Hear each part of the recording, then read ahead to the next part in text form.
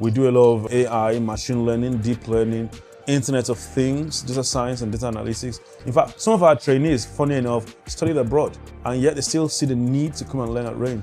What we are doing is at par with what other universities abroad are doing.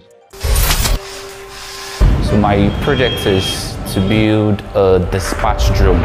So a drone that has the capability of taking a parcel of at least 1 to 2 kg from a particular location to another location. I'm working on a UGV, unmanned ground vehicle for IED detection. Improvised explosive device, that's meaning of IED. I'm one of the trainees at RAIN, Cohort 3, and I'm studying robotic development and automation. Currently, I'm on the third stage of my program, where I'm working on a bionic arm for people who don't have hands and arms, for arm amputees.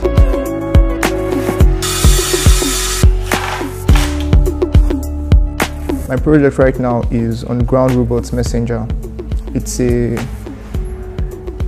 intended to be a robot that can transport goods and items in an indoor facility, no matter how large or complex.